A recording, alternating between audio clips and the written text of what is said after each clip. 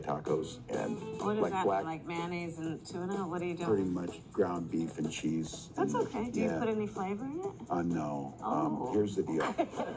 No, they said to be careful and let her know this, that black pepper is the top of the spice level in Minnesota, you know. I'm the first vice president, I believe, who has ever grown chili peppers. Well, trying to expand we'll my food knowledge. You know what? We've got some cantaloupes. You'll be fine. Yeah. So, I called you, I was hoping Tim. maybe we wouldn't have to. I called you, Tim. Yes. You didn't answer, Tim. I know. What happened? The most important call of my life. It popped up, and we didn't recognize the caller ID, and it went to voicemail. Hi, this is Jim. I'm not able to answer. There you go. It's possible. Thank you. Hey, Tim, it's Kamala. I really want to talk to you. It is an amazing privilege for me. Also, I'm excited. I just want to be part of the excitement that you're generating. Well, we're doing it together, buddy. It's fun. We're doing it together. How have these last couple of days been for you?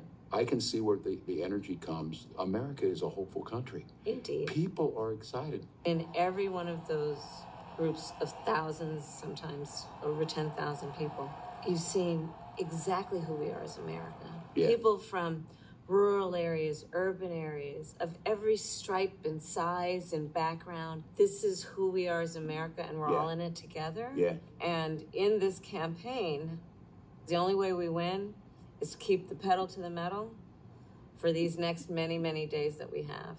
So, Tim, what's your relationship to music? Yeah.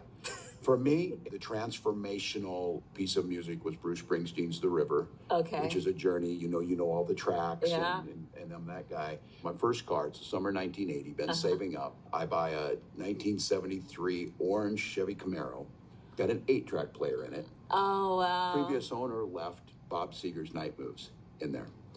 I listened to it, and it's kind of the soundtrack of my life of Detroit's own Bob Seger. But what's really great about this is I have a 79 International as my car. It's got an 8-track player in it. I have the very 8-track to this day. You're kidding me. No, but how about you? I grew up, so all these albums here, I mean, Aretha, my mother had every Aretha album, and like our Christmas gift to my mother, her birthday gift was always like, what's the latest Aretha Franklin record? So it's on vinyl in your house as a all of it. Wow. All that and Stevie.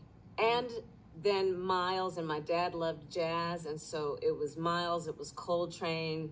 One of my personal favorite musicians for when I was younger was Prince. Oh. And of course from your estate. And he, in fact, I'll tell you, so my husband Doug and I'm more of a hip hop girl. Yeah. He's more of Depeche Mode.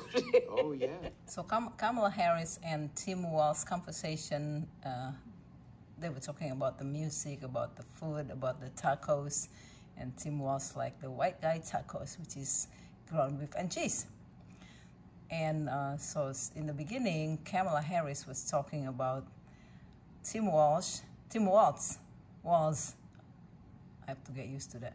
I kept saying Tim Walz, and Tim Walz. So it's very unusual. I like that name. So Tim Walz didn't answer Kamala Harris' phone call because he said he didn't recognize the number.